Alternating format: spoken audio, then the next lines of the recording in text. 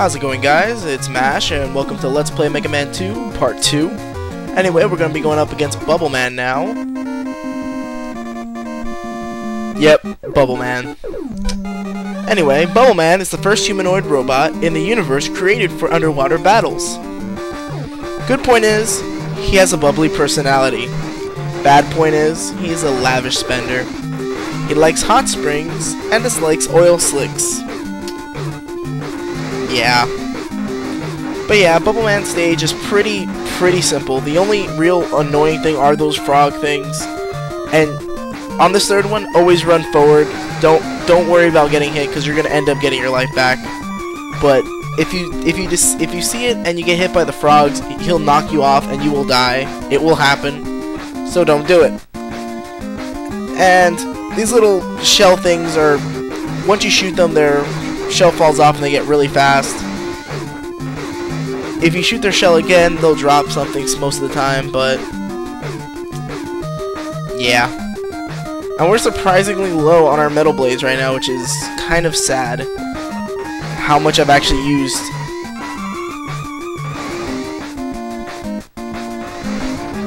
And I actually think I died. Yeah, I'm gonna die in this episode.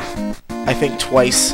But right now, if you notice up on the top right there, those are spikes. They will kill you. And we're in water as well. This is something I think I talked about in the first Mega Man 1, where you jumped like you normally did when you weren't in water, but in this game they changed it a little bit, where if you jump, you're gonna jump pretty fucking high.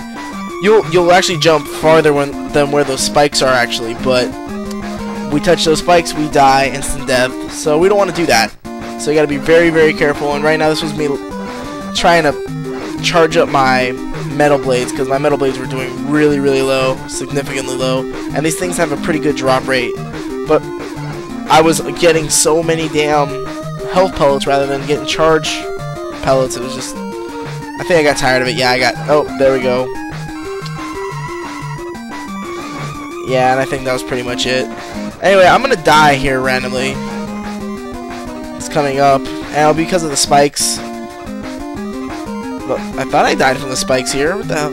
That was probably from a previous playthrough, but for some reason you have to be at the wall, that last jump that we had to do, because if you're not, you'll touch the spikes still, and you'll die automatically. And I've lost countless lives from it, and it's annoying, it's a pain in the ass, pisses me off more than anything in the world. And those giant fish, as you notice, the angler on the top of his head is his weakness. You can sometimes hit it with the metal blades, but I'd rather not waste my metal blades anymore. And if you actually notice, these little frogs have a huge drop rate. They're sort of like the aquatic version of the birds that we were dealing with earlier. Like, you're gonna see me shoot right here, and you're gonna just see me like constantly get a shitload of stuff. Like, you can see a constant drop rate. Look at that, like, so much stuff. So much. Now, I messed up here, and I think, oh yeah, this is where I die. Yeah. Those crabs suck balls, and they're random where they're gonna land majority of the time, unless you just keep running. If you just keep running, you will avoid them all pretty much, and you won't die like I did. But yeah, now we get to go through this whole little piece of shit again. Like, I am very careful with those spikes. I hate the spikes. Yeah, it's this jump right here. That jump. This one I've never had a problem with, because for the most part I'm really careful.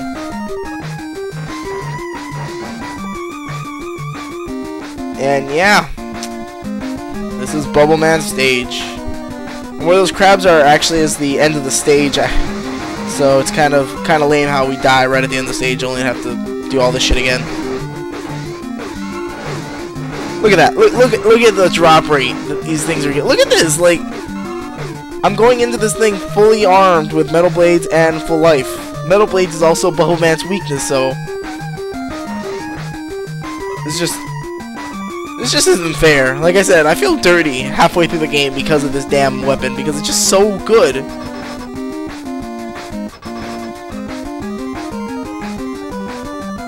And anyway, we are going up against Bubble Man. As you notice, there are spikes on the top of the room. Don't jump. If you do jump, know how to jump. But we really won't have to jump. We could take the damages that Bubble Man hit us with. I mean, it's nothing, because there we go. We've beaten Bubble Man. And we've achieved his power, which is Bubble Lead. Or Bubble Lead, I don't know. I call it Bubble Lead. Pretty much we'll have the ability to shoot bubbles. I'm not joking. Bubbles that'll slide on the floor. Yeah. Bubble Lead.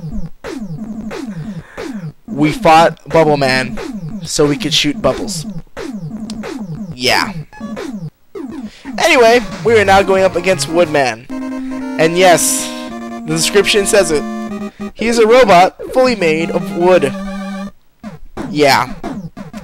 Even though his body is coated with metal, he has no immunity to fire. Yeah. He's made of wood, and he's a robot. Was Dr. Wily smoking weed when he was in the middle of making Woodman? I mean, I don't know. I really don't know. But anyway, Woodman's good point. He's a naturalist. A bad point is, he has a touchy disposition. He likes mountaineering, and he dislikes harm to nature, which is understandable, since, you know, he's made of nature. And we're going through his stage also, and his stage is pathetically easy due to the Metal Blades. Metal Blades pretty much rape shit with everything here, and it's no surprise at all why I feel dirty when I play this game when I have Metal Blades. Like, it just isn't fair. It isn't fair for the enemies. Just look at this. Like, those little bat things are invulnerable after they start flying. They're invincible when they're in their little ball forms, but just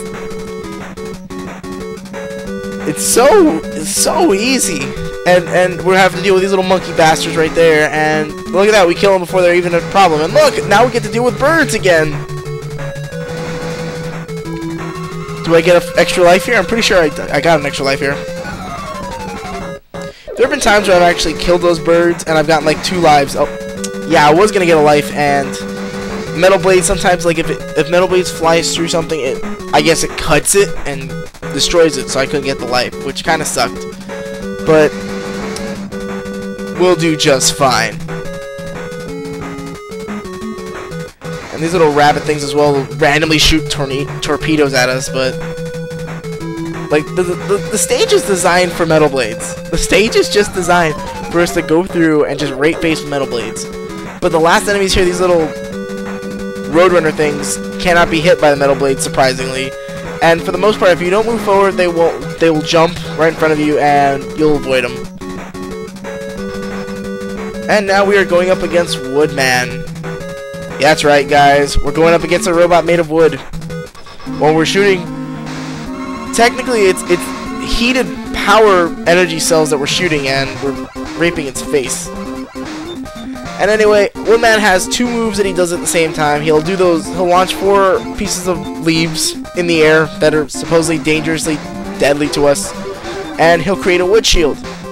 He'll shoot the wood shield, and that's the only time we're actually able to hit him, as you've noticed. He's invulnerable while the shield is out, and now that we've gotten to this side of the screen, we're pretty much no longer needing to worry about those 4 little leaves that he keeps launching, because we're perfectly away from it. Yeah. That was Woodman.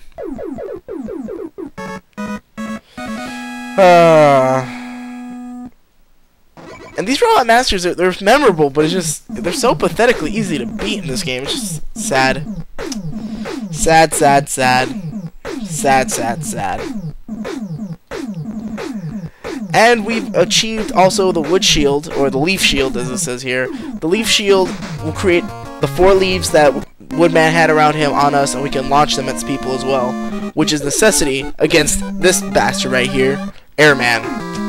Airman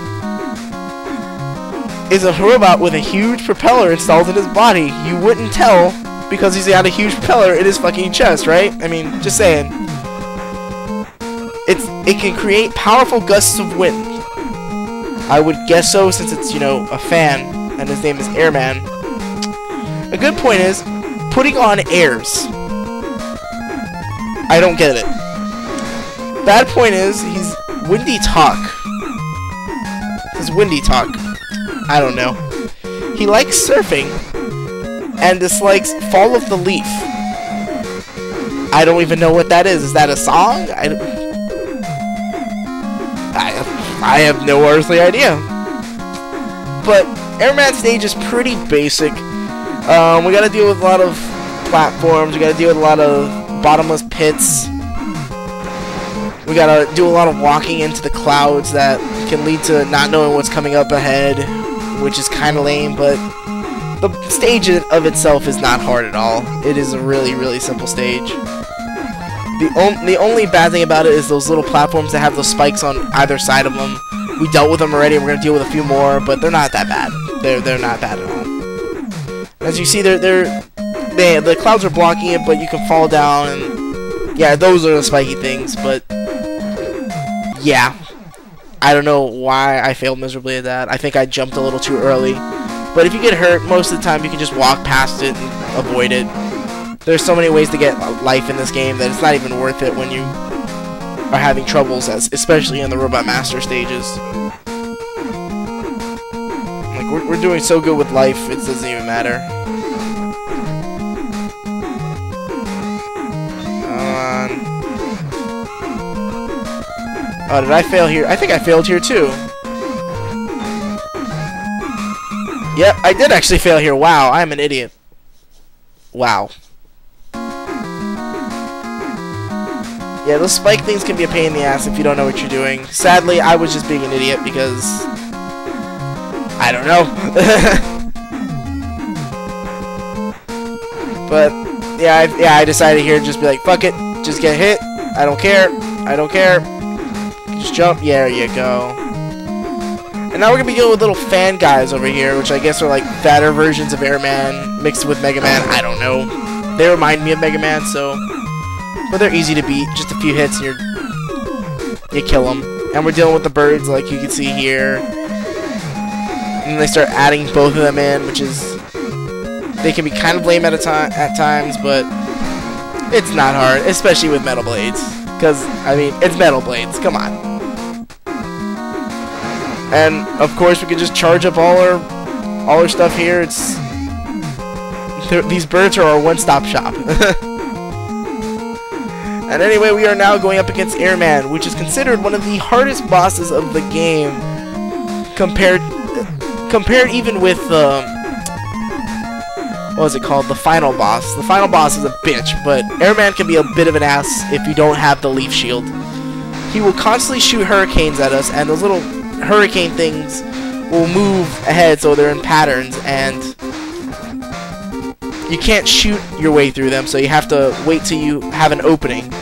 And as you can see, he can take a lot of life off of you, and it's kind of disheartening. Like, yeah, I almost died. Like, I just started mashing the shit out of the shoot button to shoot out the leaf shield. But we've done it. We've beaten Airman, and we've gotten his air shooter. Air shooter's a strange weapon. It shoots out 3 hurricanes and they launch up, and that's all they really do, and it's not really a good weapon other than that. And we've got a message from Dr. Light saying that we've got item 2, which is a necessity when we get to Heatman stage. Let me tell you, Heatman stage is a bitch. And without item 2, it's pretty much impossible. I've never gotten through Heatman stage without using item 2, and you will know when we get there. You will definitely understand. But anyway, guys, we're running out of time. This is it for the episode today. In the next episode, we will be going up against Crashman. As always, if you like this video, please like, share, and subscribe. And as always, this is MASH. Thanks for watching, and I will see you all next time.